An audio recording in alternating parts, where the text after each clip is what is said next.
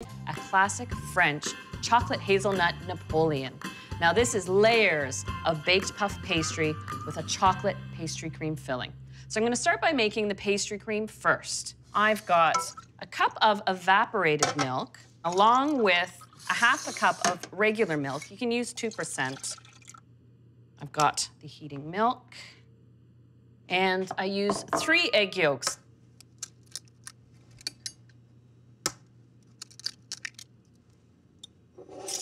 And 3 tablespoons of cornstarch. You need a thicker pastry cream.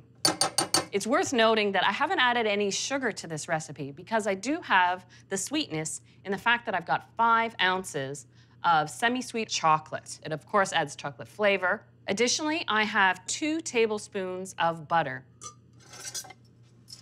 So I'll whisk my cornstarch and yolks together.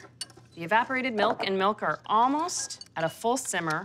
I'm just gonna add a little bit at first and whisk that in to introduce the warm liquid to the cool eggs. Then, once you have a little bit in, you can add a lot more.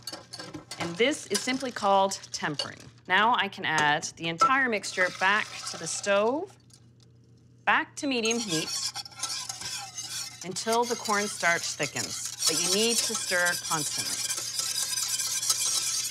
Now that it's come to a full simmer, it is thickened and ready to strain through a strainer onto that chocolate and butter. So the butter and the chocolate have melted through, and this is nice and smooth. Have to add a little vanilla and a little hazelnut liqueur. And just to heighten the hazelnut flavor, I'm going to add 1/3 cup of pure hazelnut butter. I love hazelnut butter. It's toasted before it's ground, so it really has that beautifully rich hazelnut flavor.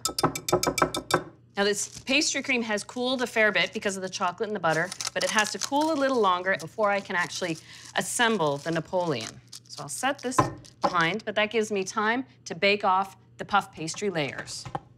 And this is where the mastery of handling the puff pastry really comes in.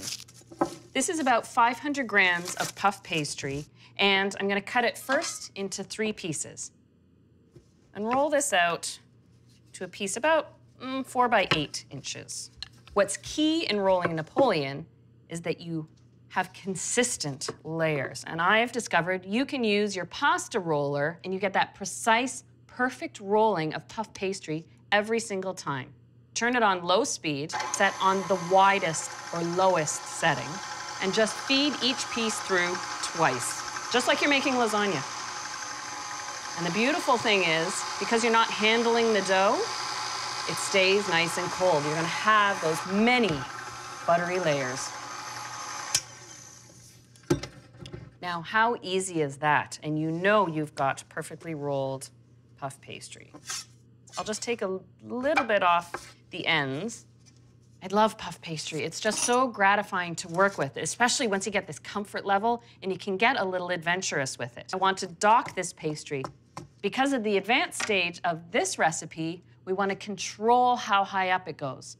So I have the pastry docked, but then I need to weight it down a little bit. A piece of parchment so that this tray I put on top doesn't stick. In this case, I've preheated my oven to 400. I'll put this in the oven for 10 minutes, just like so. Then I'll add a couple of bricks, and for the next 10 minutes, have that weighted down.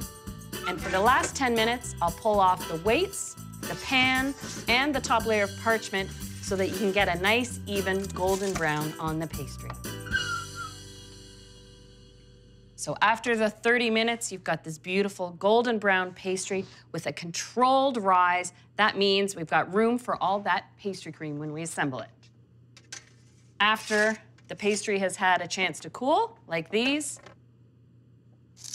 the pastry cream itself has had a chance to cool and thicken. I'm ready to assemble the Napoleon. I spread half of this chocolate hazelnut pastry cream over the base layer. Now, the second layer gets placed on top, gently press it, and that remaining pastry cream gets put on top. Now, the final. Just press it down gently. And this really only needs an hour or two to set.